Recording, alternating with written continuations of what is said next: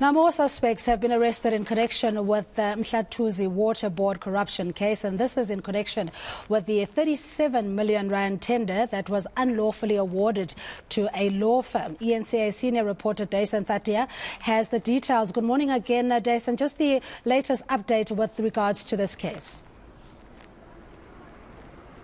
Well, Cindy, I've now been able to confirm that, in fact, there were 6 suspects that were being processed here at the Durban Central Police Station a short while ago.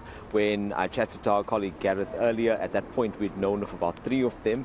Now I've received confirmation that the 6 that were initially included on those warrants for arrest have been processed. There was an arrangement that was made with the investigating officer to ensure that they were brought here to the station with their legal representatives, and that's where they handed themselves over.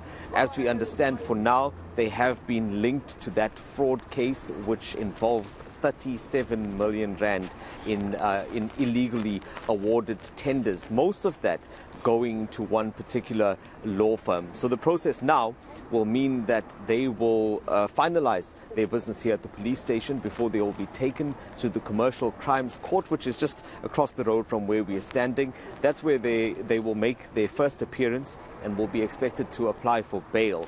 But importantly, they will then join the other accused in this matter. There are 8 others, and they will all appear together as a collective in the coming days. This will be a matter that has now been going on for over a year, and they will now join in so that the case can be dealt with altogether.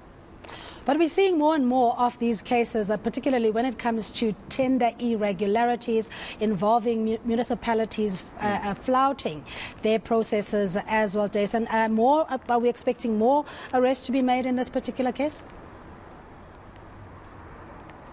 We definitely are, because this is a matter that is still well under investigation. And interestingly, when you talk about the Mhlathuze Water Board matter, it comes at a time when the entity is actually being dissolved and being put together with Mgeni Water, which is the other water board in KwaZulu-Natal. So by the end of this month, in fact, Mhlathuze Water will cease to exist.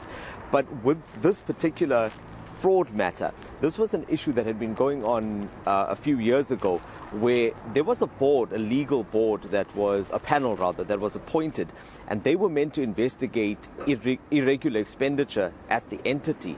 And ironically, it was that panel that was constituted that ended up being now implicated in illegal expenditure, particularly Stembelo Mhlanga. That was one of the attorneys which was closely linked to the former CEO, Mhlathuze Water Board.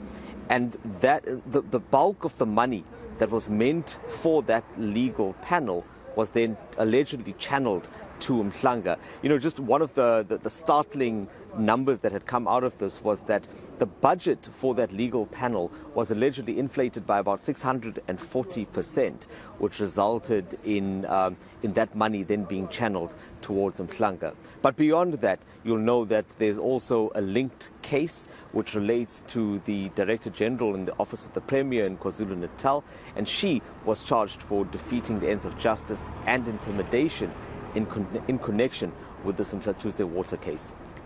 All right, but of course this still has to be ventilated throughout the process before any convictions can be made, Dasen. But nonetheless, it seems that at least the National Prosecuting Authority, the whole police ecosystem, if you will, has done a good job so far. It would seem that they are certainly trying their best to uncover this level of corruption. What's also important to note is that what we're seeing in these cases is that the basis of most of them seems to be these forensic reports that are being commissioned. This particular case is no different. So this criminal investigation was sparked by that forensic report, which was commissioned by Mhlathuze Water.